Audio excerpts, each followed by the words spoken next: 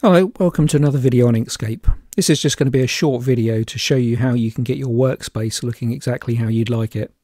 I'll be covering how to move your command bar to the top, resizing icons, how to get a permanent snapping bar, changing your theme, toggling visibility of different sections on and off, border and background options and more. Stick with us.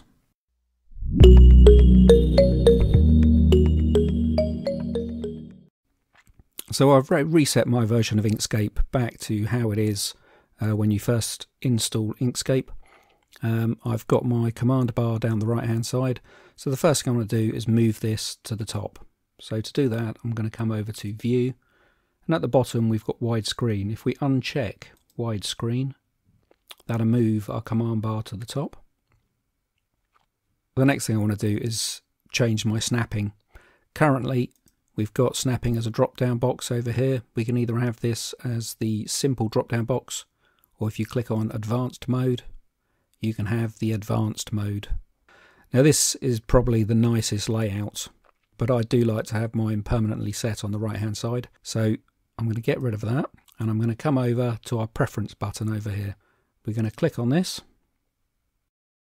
and in preferences I'm going to come down to interface, click on the triangle, and then I'm going to come down to Toolbars. At the bottom of our Toolbars dialog, we've got Snapping Controls bar. So we can either have it as simple or advanced, which we've just looked at, or we can have it permanent. And that puts it down the right hand side. So in here we can also change the size of our icons. A lot of our icons look quite small, so we can make them that little bit bigger.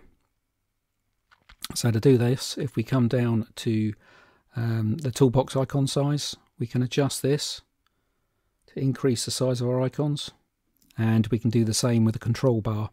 When we increase the control bar icons, we do have a tendency to start pushing off snapping options off the bottom, and the same can happen with our toolbox tools down the left hand side. So it's kind of a happy medium. So I think I'm going to stop there. So while we've still got our preference box open, if we come down here to interface, just above toolbars we've got theming. So if you want to change the appearance of your theme, or you want to change the appearance of your icons, you can do this in here. So first up, we can come up and we can change our theme. You can choose whichever one you like. So this is a light theme. You can change it to dark by clicking over on the Use Dark. I'm going to set mine to Use System Theme, and I'm going to use the dark theme. Down in icons, we can also change our icons. So you've got a selection of choices down here. So we've got high colour, multicolour, tango. You can have a look at these and see which ones you prefer. So these ones are quite nice. I think the Use System Icons, I think, gives you quite a nice option as well. I'm going to reset mine to multicolour, and I'm going to come up and get rid of our preference dialog box. So if for any reason that you find you've got something missing, so either your rules aren't showing, your toolbox isn't showing, your command bar's not showing, if you come up to View and down to Show Hide, in here we've got a list of different things that we can toggle the visibility on and off. So for example, command bar, if we turn this off, our command bar would disappear. So if you're wondering where things are and they're not visible, this is the place to check. Another thing I want to quickly show you is, as well as the Preferences button up here, we've got next to it, we've got Open Document Properties. So in here you can set up your document properties. So you may want to change your display units. Mine's set at millimeters. We've got the page size, orientation. We've also got down here is the different options for your border, so you can turn borders on and off. We can change the page colour.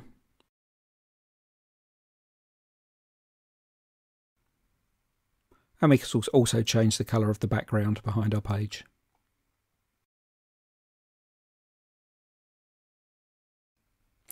Oh, and sometimes you might like to work with no page showing. So the way you could do this is to just turn off the border, and then if you make the background the same colour as your page, you've just got a nice open space to work in. And lastly, before we go, we've got the colour palette down the bottom. If you come over to the bottom right hand corner, we've got this little hamburger icon, and down here you can choose which palette you work with, and if you go down to configure, you can adjust your tile sizes and things down here.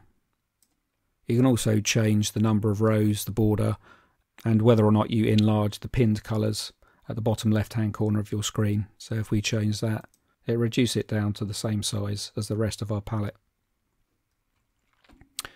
So I'm going to turn that back on. And I think that's pretty much all I wanted to show you in this video. Thanks for watching, and I'll see you next time.